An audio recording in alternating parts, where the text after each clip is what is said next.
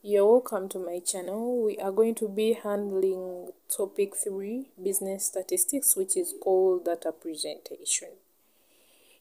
In this video we shall start with data presentation. Data presentation is mainly presented in 4 ways. Data is mainly presented in 4 ways. There is text presentation, tabular presentation, graphical presentation, and then diagrammatical presentation. Text presentation, the data is presented in a word form. It is in words. Then for tabular presentation, it comes from the word table. So a table is a systematic organization of data in rows and columns. You organize the data in rows and columns. That is what we call data presentation. An ideal table should be concise, brief, and easy to read and understand. We are going to look at the features of a good table, what a good table must have. First is a title. A title must accompany every table, and it's always placed above the table. You first write the title before drawing the table.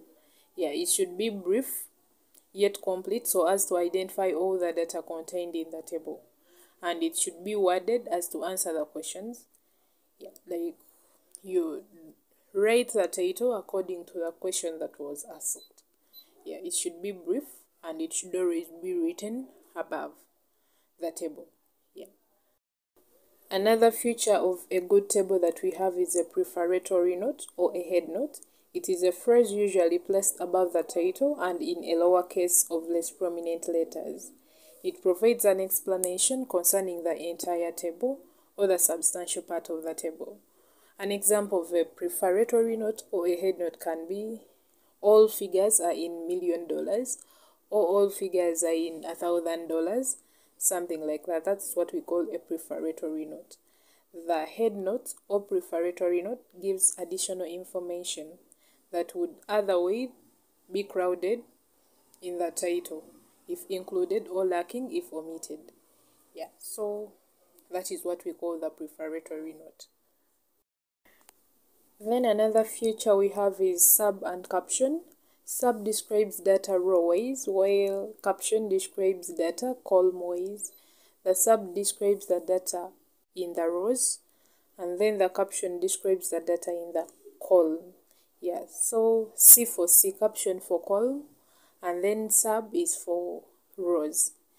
Then another feature we have is a source note. A source note, it gives the source of the information contained in the table, where you got the information from. That is what we call a source note.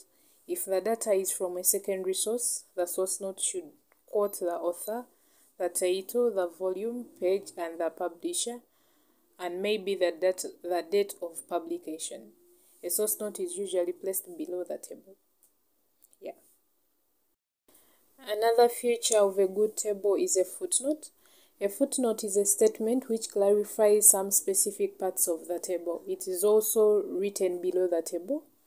It explains things that are not self-evident in the table. Maybe you put some figures in the table like 1, 2, 3. So you come down and explain 1 means this and that, 2 means this and that. That is what we call a footnote. It explains things that are not self-evident in the table. Like when I look at them, I can't just understand them unless you give me an explanation. Then another feature we have is a body.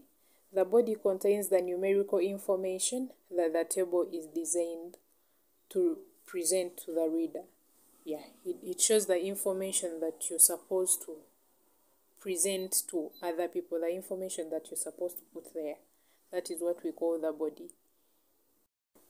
Then another feature is called units. Units, the units of measurement or figures in the columns or rows are sometimes self-explanatory. We'll give units like centimeters, kilometers, kilograms, dollars, shillings, things like that. Those are the units of measurement of the figures in the rows and columns. Another feature we have is the subtotals for each separate class of data, and then the grand totals for all the combined classes of data must also be given where appropriate. Then you should indicate a zero quantity, or when the information is not available, or a show by using a dash. You put a dash to show that the information is not available or it wasn't given. Yeah, and then try to avoid abbreviations in titles and headings. Yeah, do not abbreviate, because sometimes it's not that everyone will understand those abbreviations. So try to avoid abbreviations, especially in titles and headings. Do not use detour marks just because you want to save time. If a figure is repeated, you just put the detour marks. Yeah, you're not supposed to use them. Show it each time. Even though it appears 10 times, you write it. Yeah. Then lastly, if certain figures are to be given some importance, they should be placed in a box or a circle. If some figures are special, put them in a circle or in a box. Yes, so those were the 12 features of a good table. Now let's look at the types of tables. We have mainly two types of tables, the frequency distribution tables and then the cumulative frequency distribution tables. Frequency distribution tables, this is a tabular arrangement of data by class together with corresponding frequency.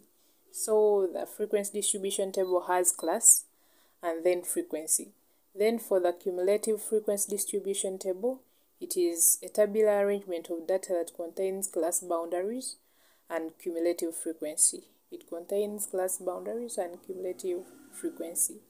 And we use the cumulative frequency distribution table to come up with the ogive, and we use the frequency distribution table to come up with the histogram. Yeah, those are the two types of tables that we have. Yeah, thanks for watching. Don't forget to subscribe, like, comment, share with your friends, and watch my next video, which I'll be continuing with other ways of presenting data, which is graphical and diagrammatic.